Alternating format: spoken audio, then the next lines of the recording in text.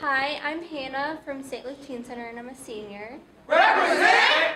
And this is my poem called I Finally Made It. Age 6, she was a dancer, innocent, free-spirited, learning to spell, talking to her imaginary friends, playing dress-up with her little brother. 2 loving parents supporting her. Gymnastics practice 3 days a week for 3 hours. Everything was perfect. 8.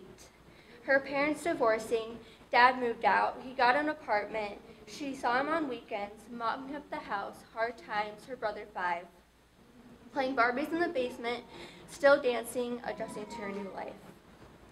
10. She stopped dancing, but still shining, smiling, still innocent, pure, not wanting to grow up. 2 pet rats, Templeton and Nicodemus. Dad house hunting, still adjusting to her new life. 12. 6th grade. She got a bedroom in her new dad's house, painted blue, white curtains. A kitten named Maxwell, who hid behind the shelf of her bedroom. Her mom found love again, tall and lean, treats her mother right, loves her kids like they were his own. 14. Starting high school, very nervous, walking through double doors, memorizing locker combos, getting hit in the face with a volleyball. She was shy and quiet, not knowing who she was yet. Packing her blue lunchbox every day, learning how to drive, meeting her best friends in biology class. 17. Senior class of 2015, wanting to graduate, applying, getting accepted, meeting deadlines, staying up late, trying not to get too stressed out, finding out her aunt has breast cancer. Monday night prayers. She wants so much, she wants to be remembered. First semester done, 1 more left, 4 months to go. 21.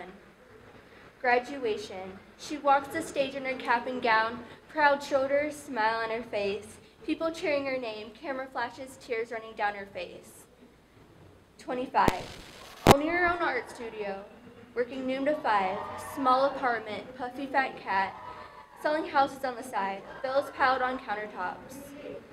Magazines unopened, unpacked boxes, going with the flow, she meets the love of her life.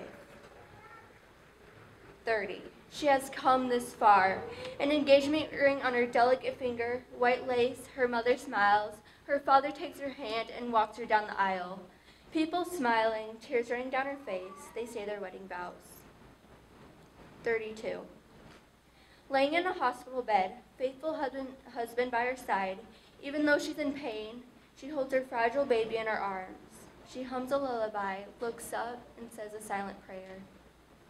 Looking over at her husband, she says, "We finally made it."